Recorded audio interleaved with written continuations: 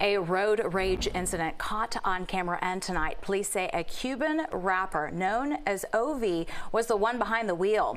Investigators say cell phone video shows him pointing a gun at another driver. It happened Monday while the pair were traveling in West Miami-Dade. The victim told police that moments before, the victim had honked at OV for cutting him off, and that's when they say the rapper pulled out a gun. The following day, officers managed to track down the 28-year-old and arrest him. He's facing several charges, including aggravated assault with a firearm.